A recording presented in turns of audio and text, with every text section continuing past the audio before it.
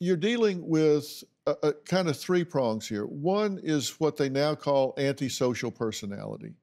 And I'm just, instead of giving you the definition, I'm just going to show you the traits. These people have a pattern of violating the rights of others. They violate social norms. They're deceitful, manipulative, impulsive, irritable, and aggressive. They're reckless and have a disregard for safety of themselves and others. They're irresponsible, and they have a complete lack of remorse. Yep. Now, does this look like a verbal picture of who you were married to? Absolutely, yes. So this is who they are. Let's go to the next one, which is, this is really the reason that you don't want to go talk to him, and the reason that it's not going to help you to go talk to him, depending on how you manage your expectations. Grandiose sense of self-importance and entitlement. Narcissistic personalities, they look at things only from their point of view. He will maintain his innocence until they carry him out in a box because he's preoccupied with fantasies and will convince himself that he is a victim here. He has a belief of being special and unique. And when you saw him, he is exploitive and arrogant. He is arrogant. This is someone that took a young woman's life after lying to her, consciously lying to her for 7 years. He manipulated you, deceived you and her for 7 years. And he sits there arrogant like, my position has not been put forth here. He lacks empathy. And he is envious of others or believes others are envious of him because he is so magnanimous and so special. And you say, well, why not just get a divorce? You know, remember Chris Watts? He murdered Shanann, Cece, Bella, and she was pregnant with Nico. And did horrible things.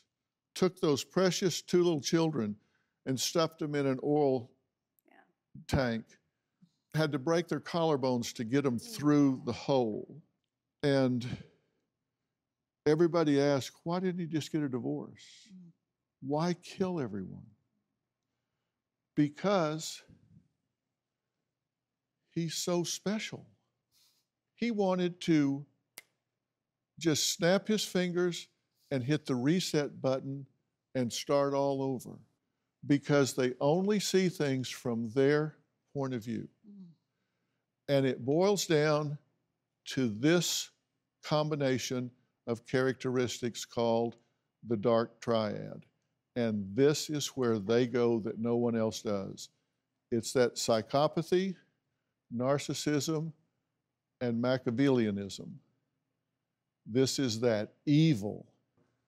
If this lurks within them, you will never get satisfaction.